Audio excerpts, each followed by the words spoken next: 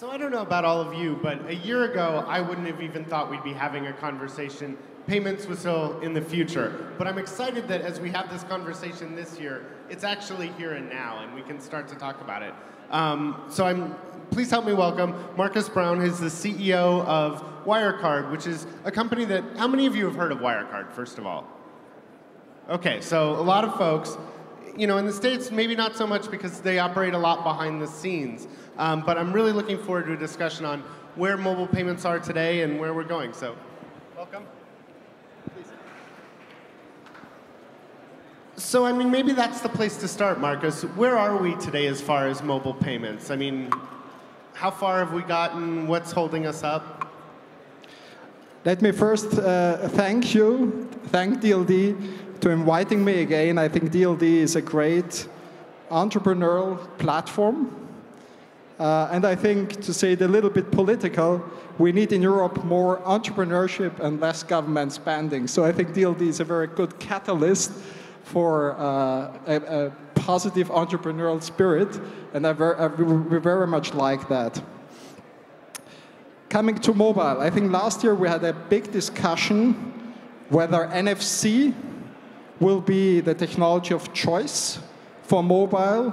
I think we can definitely say that 2014 brought here a lot of, let's say, improvement. I think today NFC is definitely set as the first standard technology for mobile. We know that the last big smartphone producer, Apple, is now also going for NFC. And we know that the big card organizations, Visa and MasterCard, have been fully throwing their power behind NFC. It will become mandatory for new swipe machines, terminals to speak NFC. So we definitely think that in the next 3 to 5 years, mobile payment will come at the point of sale.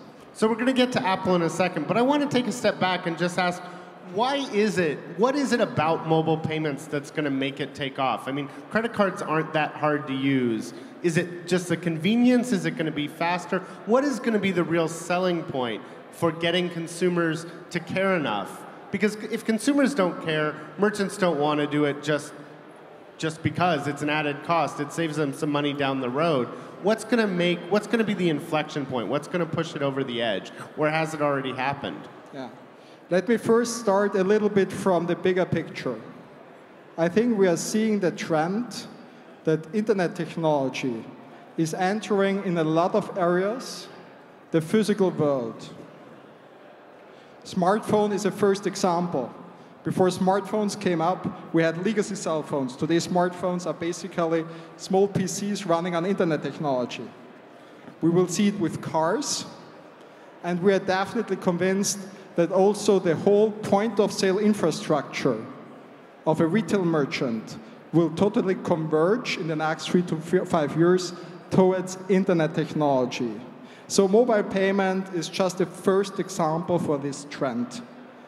I think for the consumer, it will bring a much quicker checkout process. It will bring a lot of additional value-added services around loyalty couponing, and it will bring for the merchant the ability to much better understand the consumer and in real time, like online, tune his offering to the actual need of the consumer in a point-of-sale situation.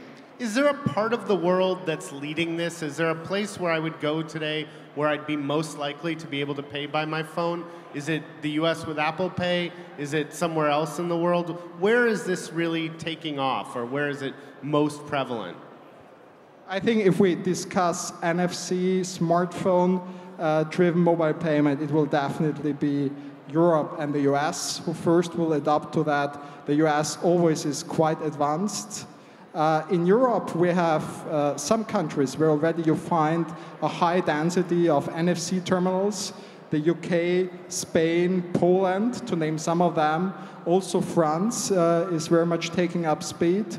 So I would say in the next 3 to 5 years, we will find a 100% density of terminal infrastructure in Europe, in Europe and Asia. In Europe and US. In Asia, we will find this technology very early in some big cities. We have, for example, first examples in Singapore, We have first examples in Jakarta, where we are enabling the payment process over the Jakarta bus transport system with NFC technology. So I would say in the big mega cities, it will also be something who comes quite quickly.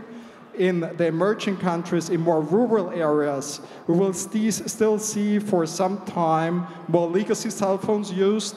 Therefore, the technology behind will not so much be NFC. It will be more SMS and USSD-based technology. And of course, you always have to adapt to the cell phone landscape you find in the specific country. But we think that in all of these areas, mobile payment also will be a catalyst, especially also in emerging countries, to bring people into the whole financial landscape. And we're going to talk about that banked. Tomorrow. I'm talking with the head of one of the top officers at India's largest carrier, and we'll talk about the emerging markets, because it really is, as you say, it's really different if I'm taking the credit card I already have and using it via mobile phone than if it's some new mechanism if it's over SMS. But talk about the developed world future for a second. 3 to 5 years from now, how different is the shopping experience? Is it only transformed in that instead of handing a credit card, I wave my phone, or will the buying experience change far more? Yes, we definitely think that the buying experience will totally change. So it will be possible that in an indoor situation in a shop, you get in real time additional information about the product you're standing before. The merchant will be able to tune his discount offering, for example, to your real-time interest. So not only to the product you're currently looking at, but also to your buying history and your historic interest. So I think a lot of features that made Internet big, this real-time ability to tune your offering for the consumer will be possible. Similar today we see with Amazon. They know what I've been browsing. They know that I go look at the new camera lenses every couple weeks. And they send me emails. They go, hey, are you still looking for that camera lens? That same experience is coming to the physical market. To put they it know very what simple. aisle I'm walking down. How about the privacy issues around that? You think consumers are okay with having messages targeted at them while they walk in the stores? For example, if we come to the real payment process, we are today able to provide mobile or over a mobile payment app the same security level you find with your physical card. So it's basically an EMV transaction. It's a normal card-present transaction. So it will be possible to supply the same security level you find today at the chip and PIN transaction. Now, maybe in Europe that's a comforting statement. Coming from the United States, promising me the same security I have today, every card in my wallet has been breached a couple of times. Is there an opportunity for the security to be better, or is it still going to be 3 numbers on the back of the card? Are there going to be 3 numbers printed on the back of my phone? Without going into too much detail, in the US, you still find a lot of magnetic stripe implementations. So generally spoken, in the US, PIN protection is not so widespread. Mm-hmm. So I think here we are much more advanced in Europe. So generally spoken, the security standard at the point of sale in the US is a little bit lagging behind. In Europe, we're already completely focusing on chip and PIN. And this is, of course, the message. Mobile payment will be able to keep the same standard you today find at the point of sale. But of course, in the US, you first need this transformation towards chip and PIN. Well, I want to open it up in a second for questions, so be thinking if you have questions. But let's talk about Apple for a second. What does it mean? What did Apple's entry into the market with Apple Pay, what did that mean for mobile payments as a whole? I think it's a big additional boost. They have been the last of the big hardware producers or smartphone producers that were not behind NFC. I think for the whole mobile payment story, it is a big additional value add. So we're very happy that Apple is going down this route. And also, let's say, going for open technologies like tokenization technology, like NFC, and is, let's say, integrating themselves very complementary in today's ecosystem of credit cards. Because that was the big worry, that Apple was going to basically try and take over the whole value chain. And I think most of the industry breathed a sigh of relief when they came out with Apple Pay and said, oh, they're really just bringing us new customers. Was that your reaction? Yeah, I think they very much stay at their core competence. This is selling smartphones and providing access to their consumer base. And in the back end, they are totally relying on best practice technologies, such as tokenization technology, such as NFC. The only difference is they integrate the NFC not on the SIM card, but they have it directly in the hardware. And of course, they are totally relying on today's payment options and payment solutions that you today find in the electronic ecosystem. So I want to talk about what's working in mobile payments. And the two best examples that I can think of, again, these are United States examples, don't involve companies like yours and the traditional industry. It's brands that have done it on their own. So to me, the two that stand out are people paying essentially with a barcode at Starbucks using their prepaid loyalty card, and then Apple letting you go into their store and check yourself out. If I want to buy, I'm always buying a new cord for my iPhone because I always lose them. I go in there, I just scan it, and I've paid, and I don't talk to a checkout. Why isn't the mainstream mobile payment getting there, and when will they? Again, mainstream mobile payment today is totally leveraging today's infrastructure at the merchant. So basically, it's the same Visa and MasterCard access point that is already there. We are able to provide some innovative virtual Visa and MasterCards on prepaid basis in a mobile wallet, but basically it's a normal Visa and MasterCard that is rolled into this wallet. But isn't that setting the bar too low? I mean, if mobile payments just replicate my credit card, yes, it's a little more convenient, yes, it's a little safer. Doesn't the industry have to do something radically better to get people excited and interested? Why is it that Starbucks can get a huge percentage of its customers paying by mobile and the rest of the industry is still way behind? I think Starbucks is a good example of a high-frequency merchant where the same customer goes there every day. And this is exactly a first killer app, so to say, for mobile payment, such as, for example, local transport.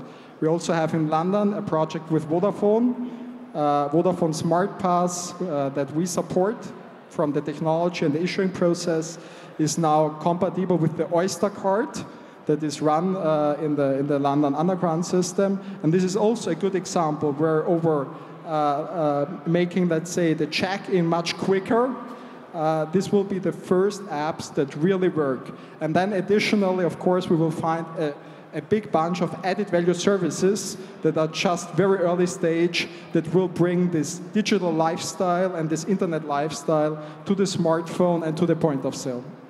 Okay, are there questions in the audience on mobile payments? We have one in the back. Are there microphones? He's coming to you with a mic, so. Elizabeth McNabb, I'm interested in your perspective on not only frequency, but Starbucks having the rewards program, and certain sectors have them and certain ones don't. Any trends you're seeing on there? How important is loyalty? So I think the question had to do with Starbucks. It's not just about payment. It's tied in with their loyalty system. A lot of the mobile payments actually have stood in between a merchant and a customer and make that loyalty process more difficult. How important is loyalty? It's very important. So of course, payment in itself is always a hygienic process. So nobody likes to pay.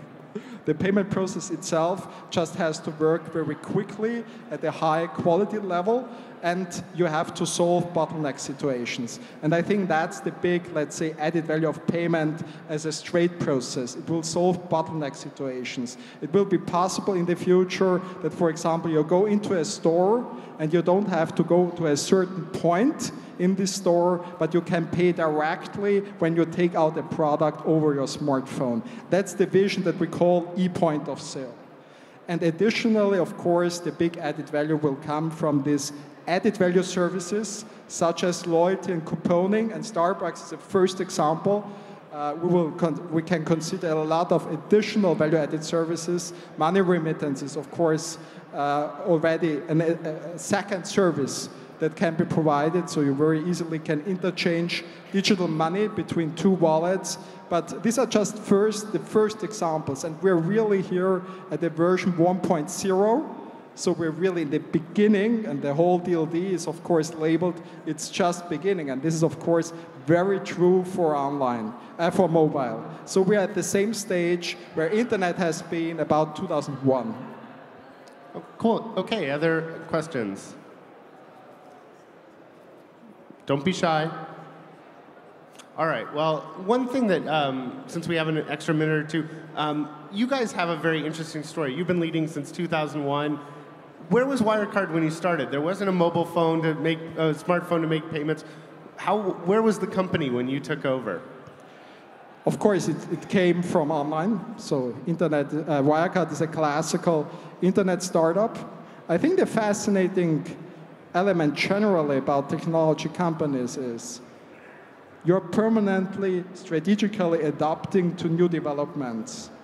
Internet is now really taking off speed. So even with internet, we're just at the beginning. If you take payment processes, perhaps 5 to 6% of all online real-time payment processes are today online. The majority is still point of sale. It's 90 to 95%. And today, we really have the chance to bring internet technologies to the other sales channels, to mobile, and of course, also to the point of sale. So get the crowd a little excited as we're getting ready for lunch. A year from now, what will we be able to do with mobile payments that we can't do today? Yeah. Let me say the vision is that you go in the future into a store, you are directly checked into the merchant app, and when you take out a product from a shelf, you get directly additional offerings. Might it be couponing offerings, or might it be special interest offerings? And then you can directly pay over your smartphone because the smartphone links the cash desk app of the merchant with your mobile wallet, and you just leave the store without going to any physical cash desk. And I think this will be, of course, a revolution. We still find in a lot of retail stores this queuing before cash desks. And this is, of course, one thing that definitely can be solved. Okay, well, I'm definitely, if the mainstream industry hasn't, at least in some instances, caught up with Apple and Starbucks, I'm going to say that they win and you guys don't. But thank you very much for your time. Markus Braun, the CEO of Wirecard. Thanks, everyone.